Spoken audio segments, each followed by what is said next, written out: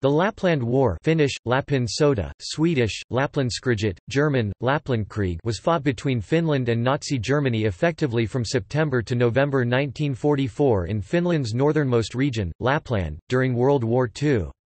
Although Finns and Germans had been fighting the Soviet Union (USSR) together since 1941 during the Continuation War, the Soviet Vyborg-Petrozavodsk offensive in the summer of 1944 forced Finnish leadership to negotiate a separate peace agreement.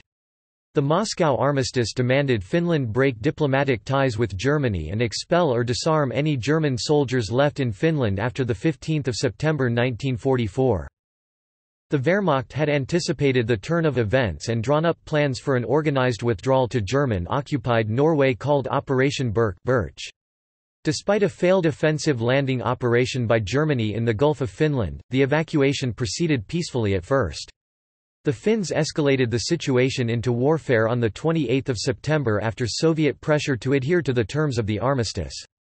The Finnish army was required by the USSR to demobilize while at the same time pursuing German troops out of Finnish soil. After a series of minor battles, the war came to an effective end in November 1944 when German troops had reached Norway or its vicinity and took fortified positions. The last German soldiers left Finland on 27 April 1945 and the end of World War II in Europe came soon after.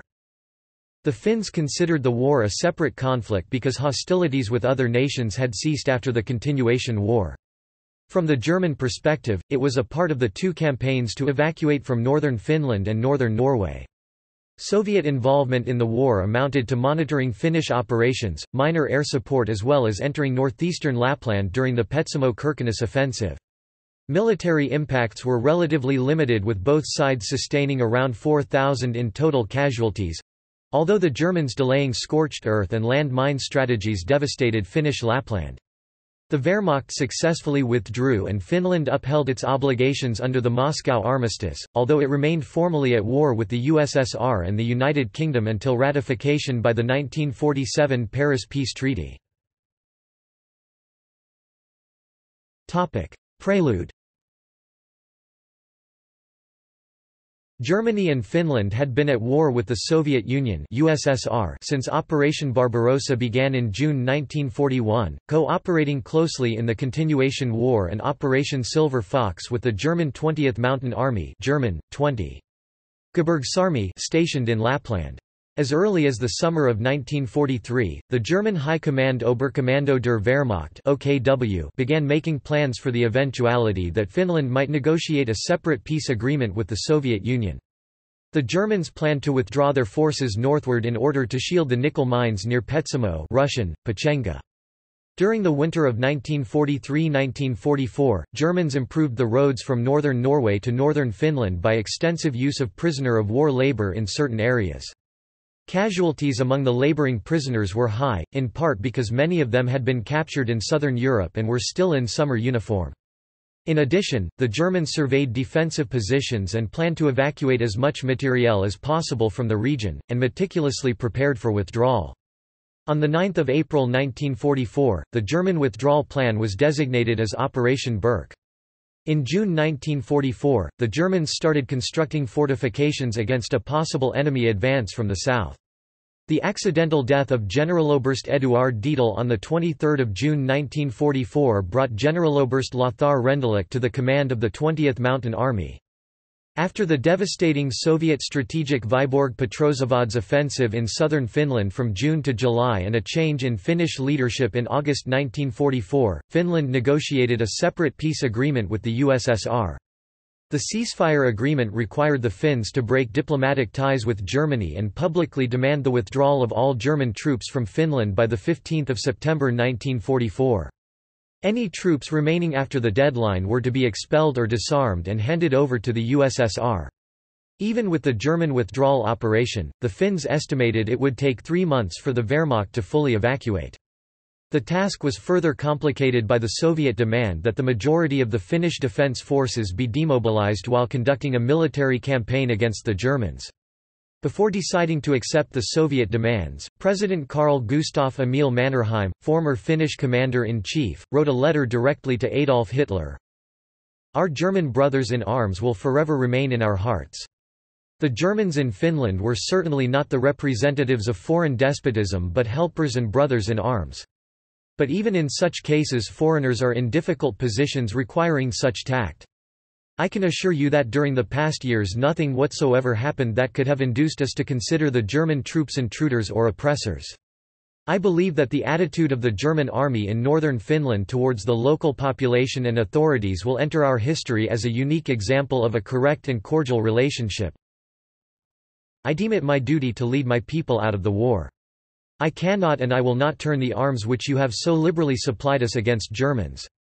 I harbor the hope that you, even if you disapprove of my attitude, will wish and endeavor like myself and all other Finns to terminate our former relations without increasing the gravity of the situation. Order of battle. German. The 20th Mountain Army had been fighting the Soviet Karelian Front since Operation Barbarossa along the 700 kilometers (430 miles) stretch from Oulu River to the Arctic Ocean.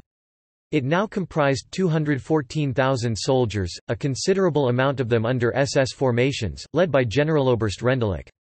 The number of active troops decreased quickly as they withdrew to Norway.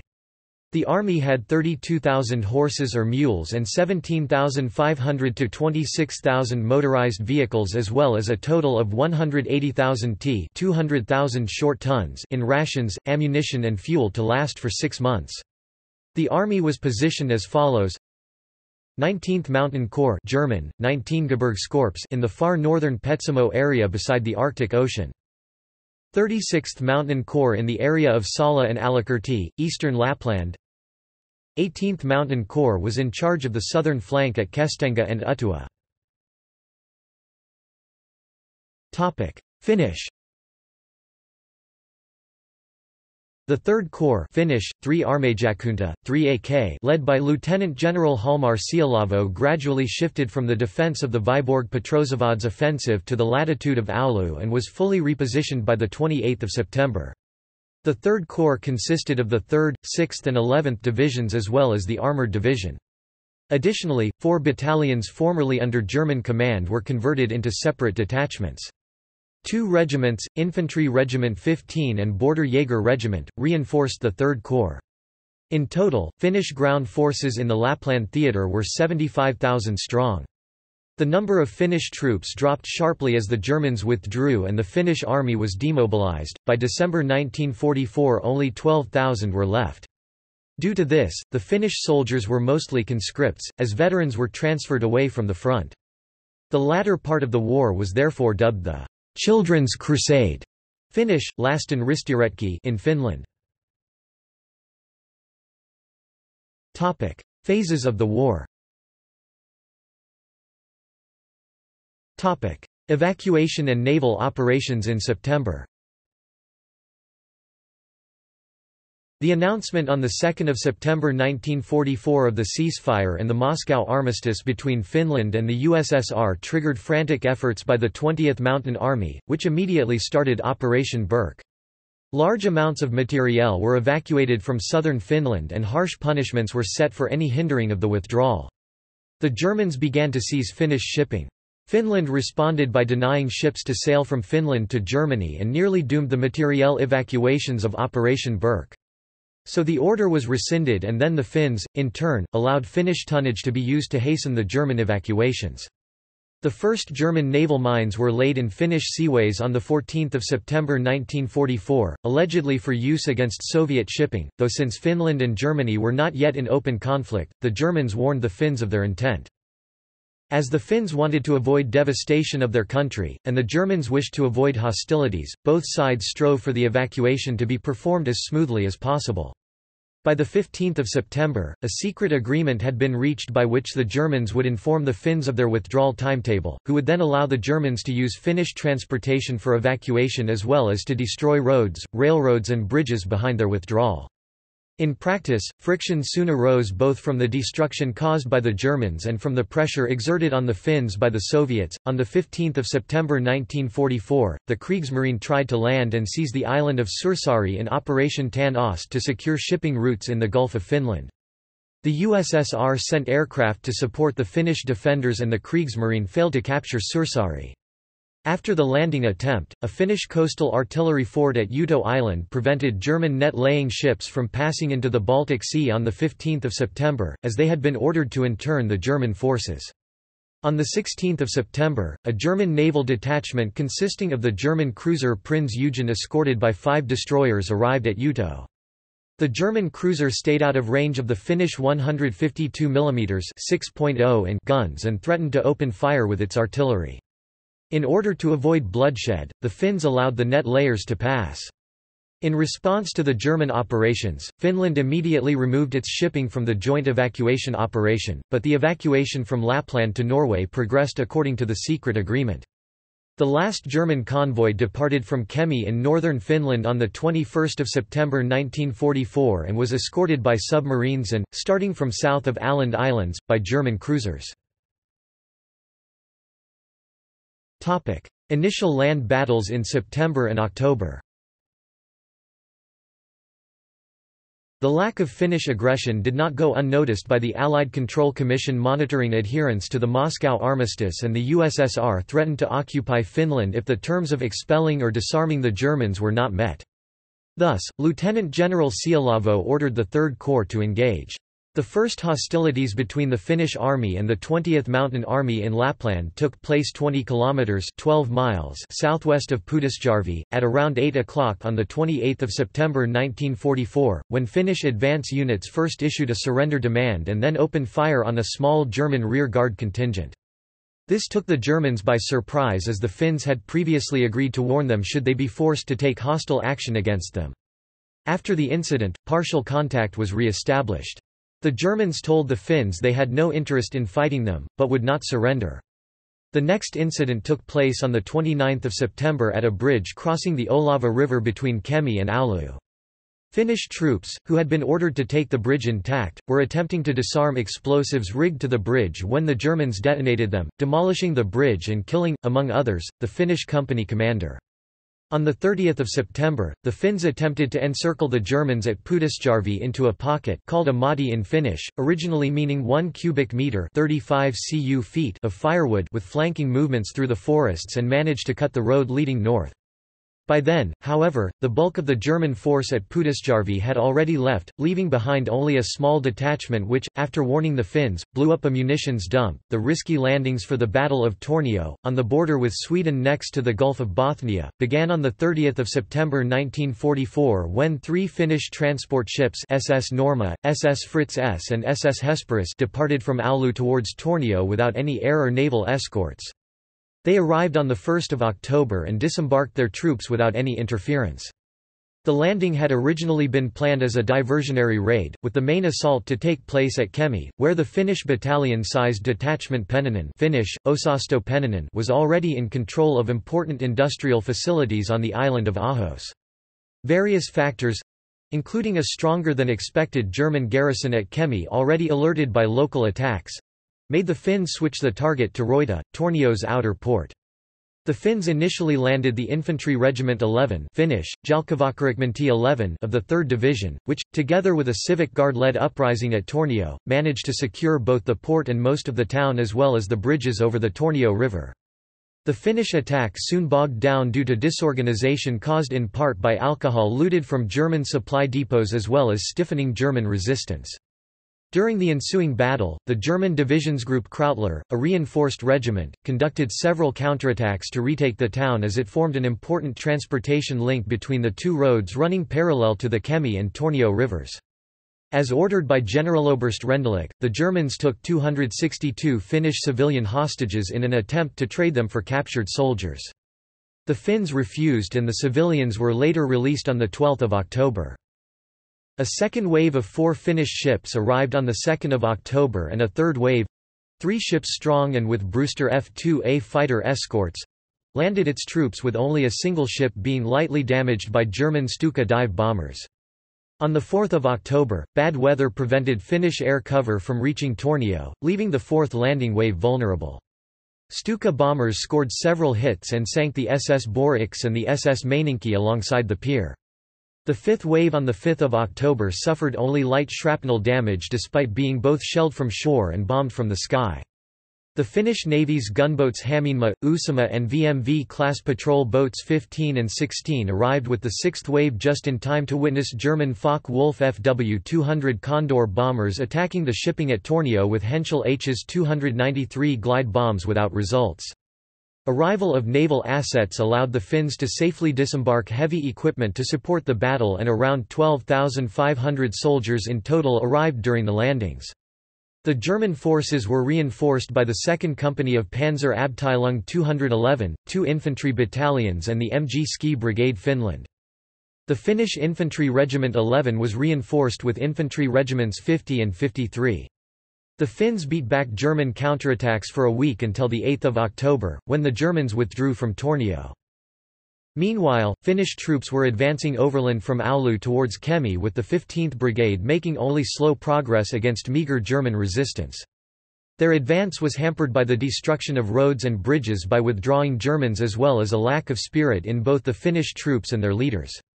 The Finns attacked Kemi on 7 October, attempting to encircle the Germans into a motti with a frontal attack by the 15th Brigade and an attack from the rear by Detachment Pennanen. Strong German resistance, civilians in the area, and looted alcohol prevented the Finns from fully trapping all the Germans. Though Finnish forces took several hundred prisoners, they failed to prevent the Germans from demolishing the bridges over the Kemi River once they began to withdraw on 8 October. From the start of the war, the Germans had been systematically destroying and mining the roads and bridges as they withdrew in a delaying strategy. After the first hostilities took place, Generaloberst Rendulic issued several orders on destroying Finnish property in Lapland. On 6 October, a strict order was issued which classified only military sites or military necessities as targets. On 8 October, the Germans bombed and heavily damaged factory areas of Kemi. On 9 October, the demolition order was extended to include all governmental buildings with the exception of hospitals. On 13 October, all covers, installations and objects that can be used by an enemy were ordered to be destroyed in northern Finland in a scorched earth strategy. Though it was logical for the Germans to deny pursuing forces any shelter, it had a very limited effect on the Finns, who always carried tents for shelter. German withdrawal effective by November.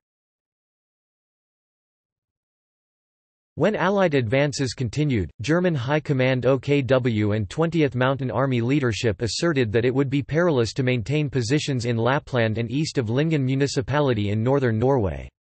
Likewise, Minister of Armaments and War Production Albert Speer had determined that German nickel stores were sufficient and holding Petsamo was unnecessary. Preparations for further withdrawal began. Hitler accepted the proposal on 4 October 1944, and the plan was codenamed Operation Nordlicht on 6 October. Instead of a gradual withdrawal from southern Lapland into fortified positions further to the north while evacuating materiel, as in Operation Berk, Operation Nordlicht called for a rapid and strictly organized withdrawal directly behind Lyngen Fjord in Norway, while under pressure from harassing enemy forces. As the Germans withdrew towards the town of Rovaniemi, a road junction point in Lapland, and Norway, movement was mostly limited to the immediate vicinity of Lapland's 3 main roads, which constricted military activities considerably. In general, the withdrawal followed a pattern in which advancing Finnish units would encounter German rear guards and attempt to flank them on foot, the destroyed road network preventing them from bringing up artillery and other heavy weapons. As Finnish infantry slowly picked their way through the dense woods and marshland, the motorized German units would simply drive away and take up positions further down the road. On 7 October, the Finnish Jaeger Brigade forced the German Mountain Regiment 218 to fight a delaying action off of their pre-set timetable at Wiilima, some 65 kilometers (40 miles) south of Rovaniemi. The opposing forces were roughly even numerically, and the lack of heavy weapons and exhaustion from long marches prevented the Finnish brigade from trapping the defending Germans before it received permission to withdraw on 9 October after causing substantial losses to the Finns. On 13 October, the tables were turned at Kivitaipale, some 20 kilometers (12 miles) south of Rovaniemi, and only a fortuitous withdrawal by the Mountain Regiment 218 saved the Finnish Infantry Regiment 33 from being severely mauled. The German withdrawal allowed the Finns to surround one of the delaying battalions, but Mountain Regiment 218 returned and managed to rescue the stranded battalion. The Germans initially concentrated on destroying governmental buildings in Rovaniemi, but the fire spread and destroyed housing beyond that. German attempts to fight the fire failed and a train loaded with ammunition caught fire at the railroad station on 14 October, resulting in an explosion which spread the fire throughout the primarily wooden buildings of the town. The first Finnish units to reach the vicinity of Rovaniemi on 14 October were components of the Jaeger Brigade advancing from Ranua. The Germans repelled Finnish attempts to capture the last intact bridge over the Kemi River and then left the mostly scorched town to the Finns on 16 October 1944. Finnish demobilization and difficult supply routes took their toll. At Tankavaara, 60 kilometers (37 miles) south of Ivalo, barely 4 battalions of the Finnish Jaeger Brigade attempted, unsuccessfully, on the 26th of October to dislodge the 12-battalion-strong German 169th Infantry Division, entrenched in prepared fortifications. Finnish forces gained ground only on the 1st of November, when the Germans withdrew northward. Likewise, on 26 October at Muonio, 200 kilometers (120 miles) southeast of defensive positions in Norway, the German 6th SS Mountain Division Nord, reinforced by Kampfgruppe Esch, again had numerical and material superiority with artillery and armored support. This prevented the Finnish 11th Division from gaining the upper hand despite initially fairly successful flanking operations by infantry regiments 8 and 50. The Finns planned to isolate the SS Mountain Division, marching from the direction of Kittilä in the southeast, before Muonio and thereby entrap it within Amati. The delaying action by Kampfgruppe Esch and the destroyed road network thwarted the Finnish strategy. The Soviet Karelian Front, led by General Kirill Meretskov, initiated its Petsamo-Kirkenes offensive and started pushing the 19th Mountain Corps towards Norway from Soviet territory along the Arctic coast on 7 October. By 25 October, the front captured the Norwegian port of Kirkenes.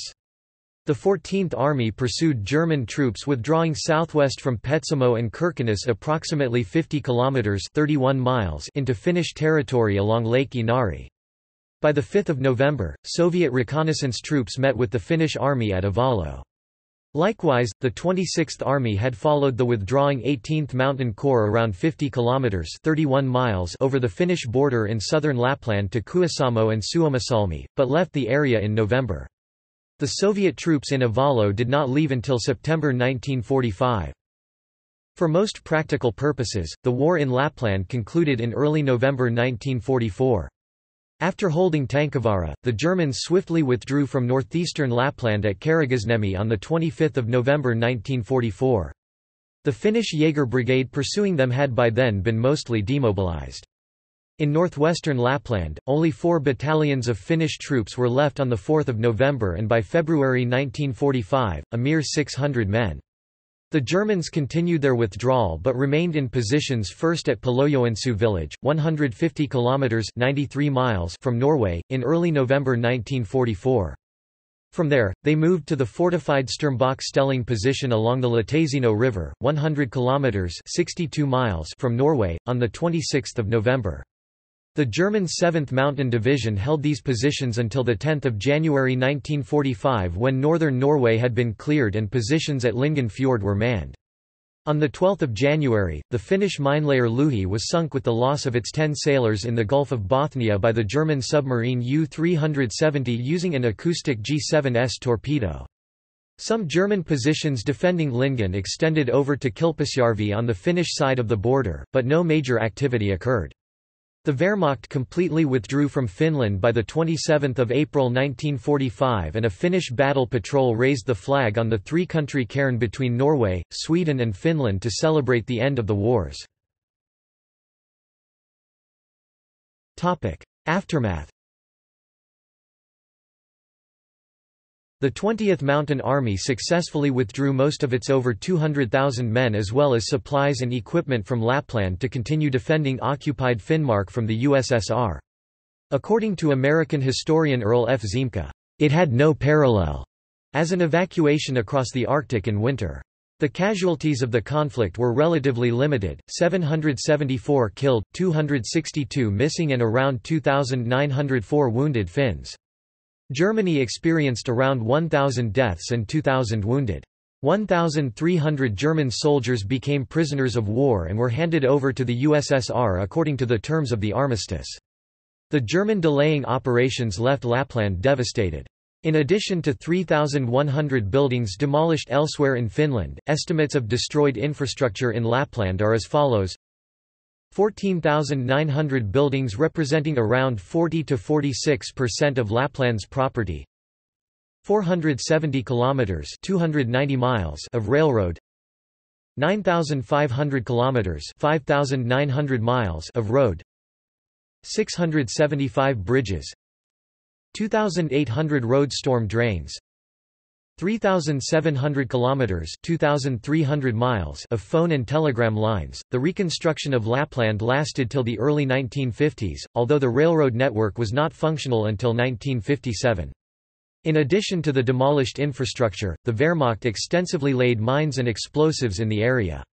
By 1973, over 800,000 cartridges, 70,000 mines and 400,000 other explosives had been demined in Lapland, a total of 1,142,000 units. See also Notes References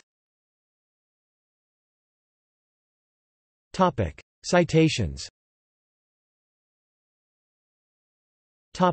Bibliography Finnish Otto, Sampo 1980. Aseveljet Vastakkain, Lapin Sota 1944–1945 Brothers in Arms Opposing Each Other, Lapland War 1944–1945 in Finnish. Helsinki, Kirjaitimo. ISBN 978-951-26-1726-5. Arella, Veli 1983. Tukasta Nusi Lappi, Lapin Jalinrakantamista Sanwan ja Kuvan in Finnish. Lapin Makantalito. ISBN 95199470086. Elfvengren, Eero 2005. Lapin Sota ja sen tuhat. In Leskinen, Jari, Judalainen, Antti.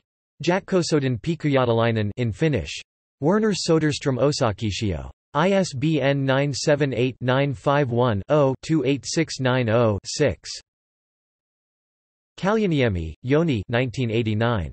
Lapin Sota 1944–1945, Suursodan Lapinedos Pojoisessa in Finnish. Tiespiste. ISBN 952-90-1285-3. Kajanen, Kalervo 1968. Suomen Laivasto 1918–1968-2 in Finnish. Helsinki, Meriupsiridistis, Otava. ISBN 978-951-95298-2-0. Kurenma, Pekka, Lentala, Rita 2005. Sodan Tapiot.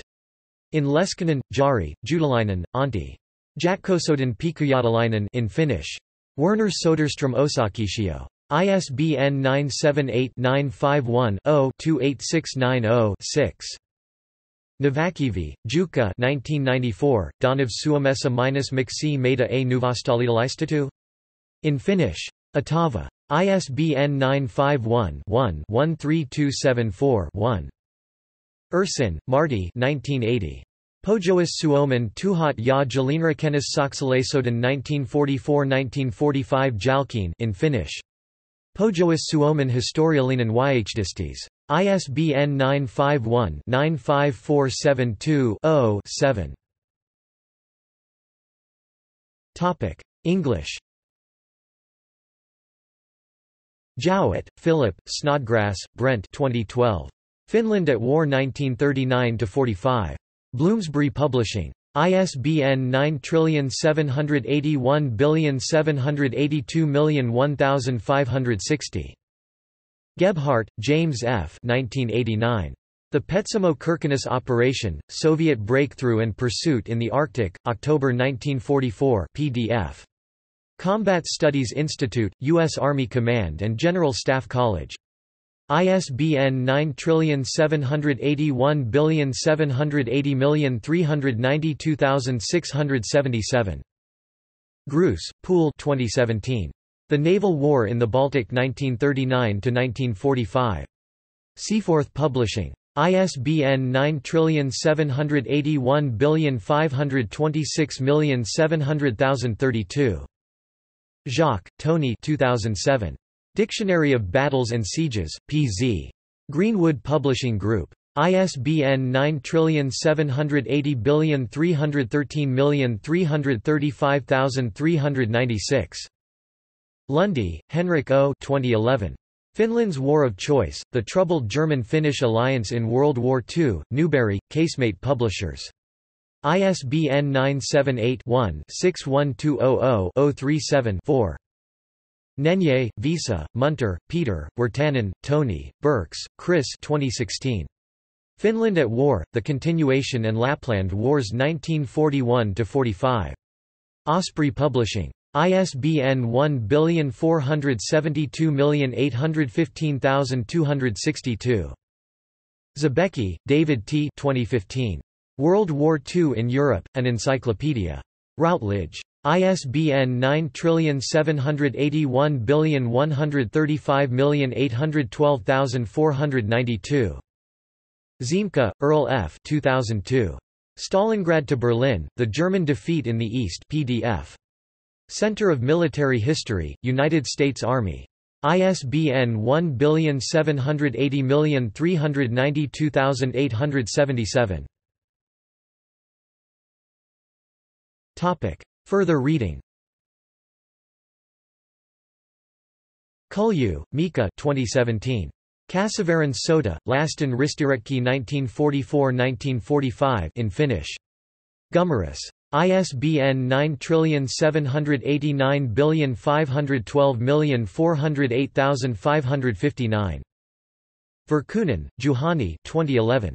Minojan ja Rajadiden Siviiliurit Pojois Suomessa 1944–1949 in Finnish. ISBN 978-952-93-0414-1. Wendish, Irja 2006.